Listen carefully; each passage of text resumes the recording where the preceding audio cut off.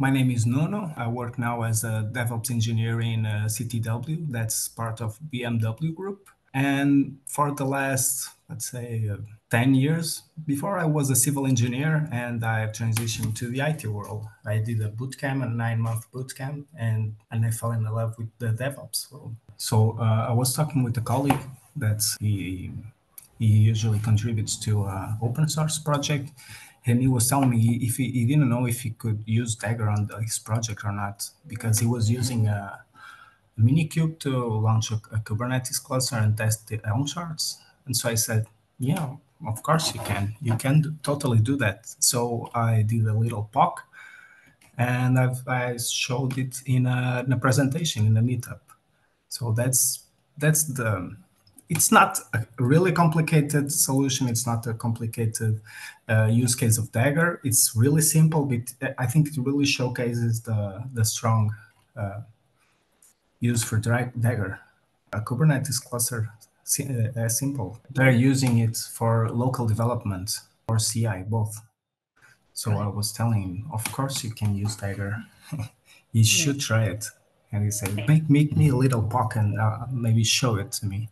And I said, yeah, of course, I'll do that. I built a really meaningless app. It just sends one counter to another backend. And I was testing that with an Helm chart. But the setup was mainly bash scripts and gluing stuff together with those bash scripts and they have multiple versions of the tools, and they get a bit lost on that, and it takes a lot of time to set up because I don't think you can cache with Minikube. So that's why he said, well, can I use Dagger to do this?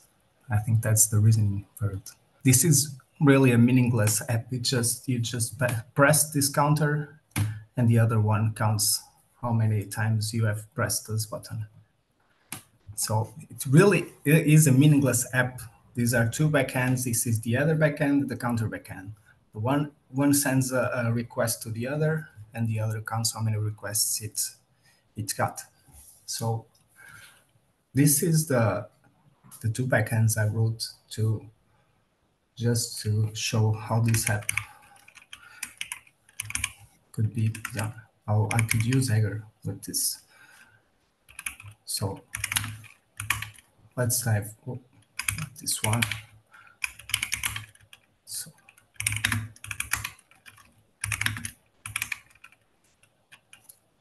I'm not going to dive too much on the app on the backends because I don't think that's really the purpose of this. But this is also the app I've been using, or the repository I've been using to do all my presentations. So it's just simple and it really showcases Dagger and how I can use Dagger even with LLMs now. So this has tests and everything, so I can usually get a failing test and show how an LLM can correct and this test.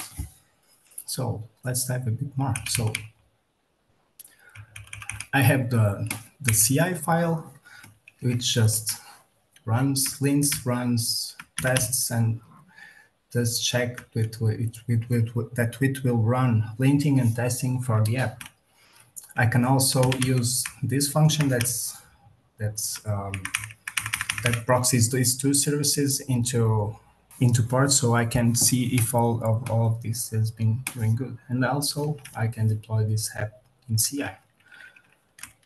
Also, I have this Kubernetes file, which really it spins up a server, and it deploys a service with both of these backends in a Kubernetes cluster. And it's really just simple. It creates a service with the header and the counter as services, and it installs these services and on a Kubernetes cluster. So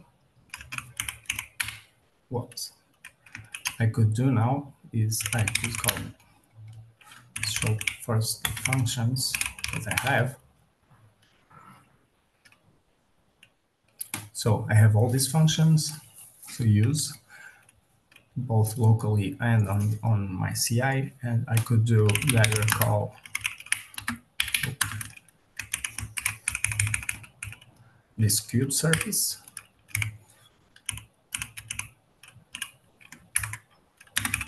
which is the one that will spin up the services and in the Kubernetes cluster.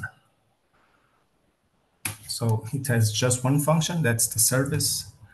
So when I call service hub, it should spin up my Kubernetes cluster and then install those Helm charts, both the header backend and the counter backend in this cluster. So there's a problem now because I think this is so fast. Dagger is being so fast that the time where it installs the Helm charts and the time it takes to spin up the cluster, they are not matching, and so the Helm charts are not being installed properly. So this is the problem I have to solve now. I should have both services running here, but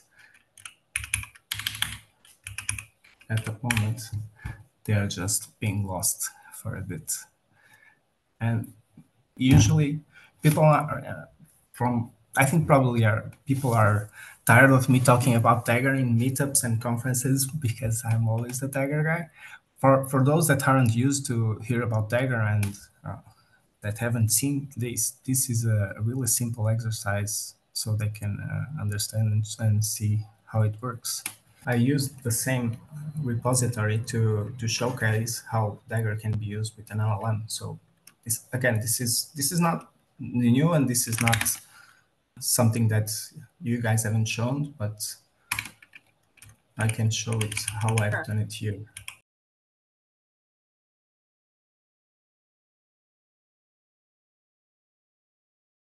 So again, this is a meaningless app. It just counts how many requests it got, and so what I could do now is that I call Dagger functions again because I can't remember all the functions I have sometimes. So I always have to do the Dagger function, but I could do Dagger call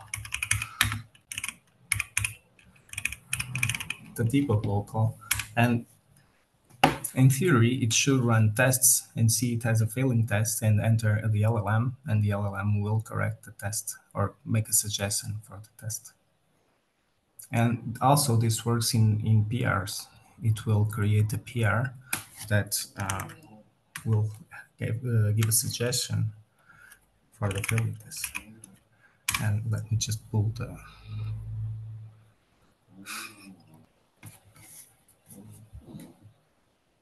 So yeah, there it goes.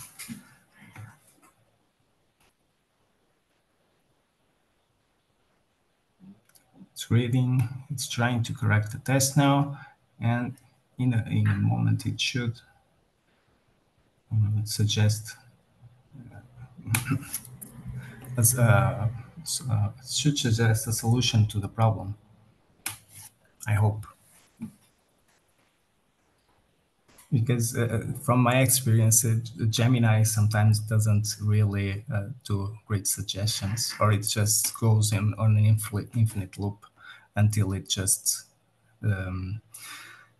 oh, there it goes. So it corrects my test. So what I did also is I did this for this PR. I introduced this error in this PR, and after the LLM succeeded, the PR bot entered and made a suggestion to correct the test.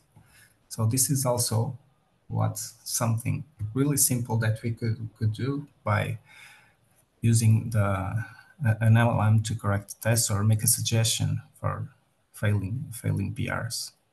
I would say for those people that haven't really tried it yet, just go to the docs and do the quick start, and they can get like an overview of what you can do with Dagger.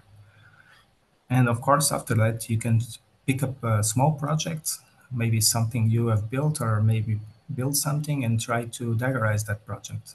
I think that's the first step that you should take, or users should take.